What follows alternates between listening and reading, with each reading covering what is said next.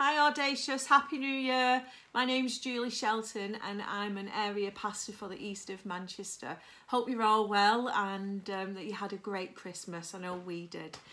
So I was sat pondering about New Year the other day, and I don't know about you, but I'm a natural worrier, and I sometimes think, oh gosh, what about this, what about that?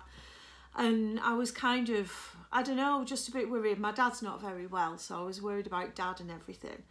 But a song came into my head and I'm going to sing it. It was from when I was little. But it was really loud in my head, and I think, well, God's obviously trying to speak to me here. So I'm going to sing it, and it's got actions. So, my God is so big, so strong and so mighty, there's nothing that he cannot do. My God is so big, so strong and so mighty, there's nothing that he cannot do. The mountains are his, the rivers are his, the stars are his handiwork too.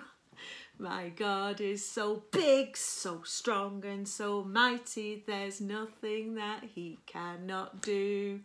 For you and me and you. Chip, eat your heart out there. Right, so yeah, I was just thinking, wow, I need to change my perspective. I need to change my whole outlook. I need to be more of a prayer warrior. This is cheesy, but it's true. More of a prayer warrior and not a worrier. Knowing who is on my side, remembering that God holds my future. I need to be expectant and ready for a miracle, ready for a breakthrough, walking out in boldness, knowing that there is nothing he cannot do. So you're going to be seeing me in your mind now singing that song if you're ever, you know, kind of a bit worried or doubtful. So I was thinking, you know, the Bible's full of miracles and promises about who our God is. And one of my favourite ones is in Luke 8, and it's about the disciples who were in the boat, and a storm came along. Jesus was in the boat with them, and a storm came. Even though Jesus was in the boat, the storm still came, but Jesus calmed the storm. So, you know, God doesn't stop things from happening sometimes. Sometimes he does, but he's always with us when they do happen. So I'll just tell you about a personal storm that I went through and how God really broke through into, well, it's to do with me and my husband. And anyway, so what happened in 1994, we were expecting a baby. And when I went for my 20-week scan, they told me that the baby has died. And I had to deliver her and everything. It was awful. It was a really bad time. I'm not going to focus on that bit. I'm going to focus on the next bit. So I got pregnant again in 1996. And when it came to have my 20-week scan, they told us that there was a 1 in 4 chance of the same thing happening. So I was at a prayer meeting and someone prayed for me. Well, it was Pastor Sophie actually who prayed for me. And she said, I want God to give you a word, a special word just for you. Anyway, while she was praying for me, I had my eyes shut, and in my mind I could see, it was like this picture on my friend's sideboard. And I'd seen this picture before, and on the picture it said, I have made, I will bear, I will carry, I will deliver. And it's a verse out of the Bible. And at first I thought, oh Julie, you drummed that up yourself. You just made it up yourself because you worked up. And you're just desperate, aren't you? Well, yes, I was desperate, but I thought, no, I don't think I have made that up. Anyway, I told John about it. And the morning before we went for the scan, we had some post. Well, it was at the actual morning. And it was amazing. Still gives me goosebumps. And what it was John's sister Pauline. She'd painted this piece of wood, and on it said, I have made, I will bear, I will carry, I will deliver. Not told anybody apart from John about that, what had come in my mind. So I just knew it was from the Lord. Anyway, so to cut it really, really short, everything was fine. We had Emily, and we went on to have 3 more children after Emily. And, you know, all I can say is that I knew that God was with me through the whole time. So that was a personal storm. So I know, you know, that God does come through.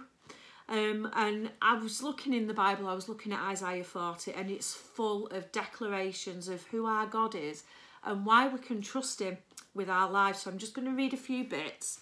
So the first one is verse 10.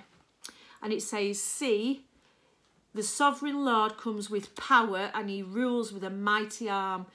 See, his reward is with him, and his recompense accompanies him. He tends his flock like a shepherd. He gathers the lambs in his arms, and he carries them close to his heart. He gently leads those that have young." Oh, wow, he carries me close to his heart. That's amazing.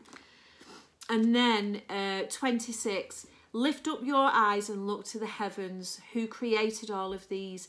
He who brings out the starry host one by one and calls forth each of them by name. Because of his great power and mighty strength, not one of them is missing." So if he could create the world and all the stars, he can do anything, can't he? And this bit here, I love this. "Do you not know? Have you not heard? The Lord is the everlasting God, the creator of the ends of the earth. He will not grow tired or weary, and his understanding no one can fathom.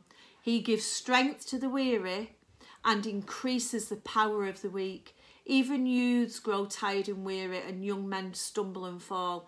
But those who hope in the Lord will renew their strength. They will soar on wings like eagles.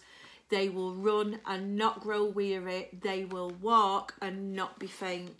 So whatever it is that we face in the new year, we know that we have God on our side and he is with us all the time. And it just reminded me as well of this really lovely poem that I've heard before, and I'm just going to read a little bit of it for you. And it's called The Gate of the Year poem, and it's by Minnie Louise Haskins. And it says, "And I said to the man who stood at the gate of the year, 'Give me a light that I may tread safely into the unknown.' He replied, 'Go out into the darkness and put your hand into the hand of God. That shall be to you better than light and safer than a known way.'" So, Audacious Church, and even if you don't go to Audacious, God loves you and he is with you. And whatever you're facing in the new year, put your hand in his hand and he'll safely guide you and he will bless you. So yeah, Happy New Year. God bless everybody. Take care.